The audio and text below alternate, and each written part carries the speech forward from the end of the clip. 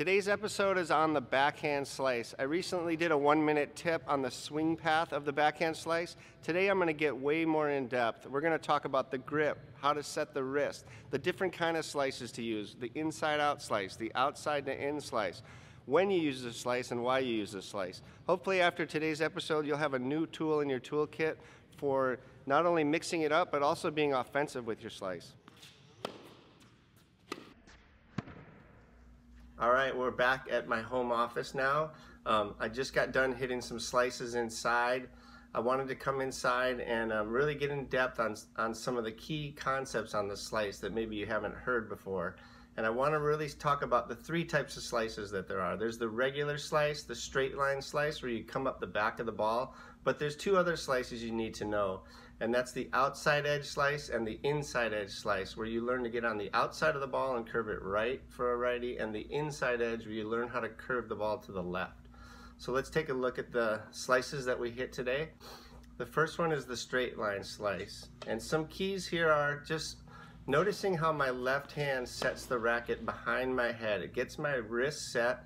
The racket face is right behind my head, and you can see here that my racket is coming down and across, just like we talked about in the 1-minute pro tip. The racket path comes down and across. The other thing to look at is my left hand. My left hand is keeping me sideways. It's keeping me from opening up. It's really important to use that left hand to set your grip, get your continental grip, set your wrist, but also keep you sideways. You can also tell on these that my contact is a little bit further back than a regular topspin backhand. So that helps me to stay sideways and not open up. All right, we're going to take a look at the outside edge or high slice. I would use this shot when I get pushed back in the court. If I'm back 3 feet behind the baseline out wide, I want to always take that ball cross court. The reason is that if I play this ball down the line, I'm way too far out of position. By going cross court, I only need a couple of steps to get back to ready position. So there you can see I'm getting on the outside of the ball. The other reason I need to get on the outside of the ball here is that my opponent's going to be looking to hit a forehand here. When they see me set up for this slice, they're going to take 3 or 4 steps left, and they're going to be looking to hit a forehand as much as possible. So by getting on the outside and curving the ball to the right, I can assure that I'm going to get the ball to curve off to their backhand. Really important concept here. And you'll see when we put the camera on the other side of the court, you'll see that the ball, after it lands, it's going to curve to the right about 2 or 3 feet.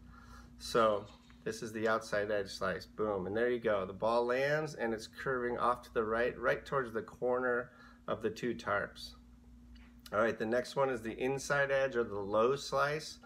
I would use this shot if the ball was more inside the court, where I'm not, so urgent to get back to ready position right next to me. If I take this ball when I'm inside the court down the line, I can come into the net.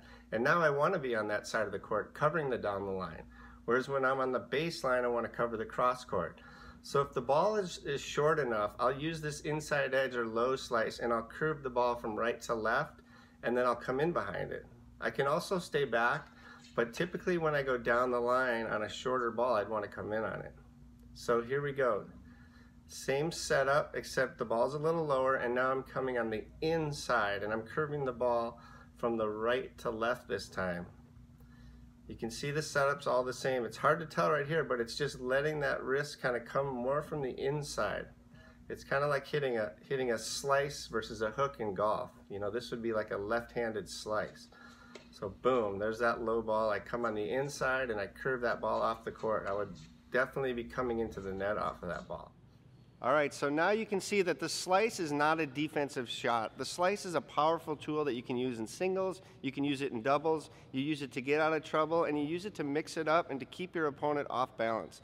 So I hope you enjoyed these tips, and we'll be back with more sliced videos in the future.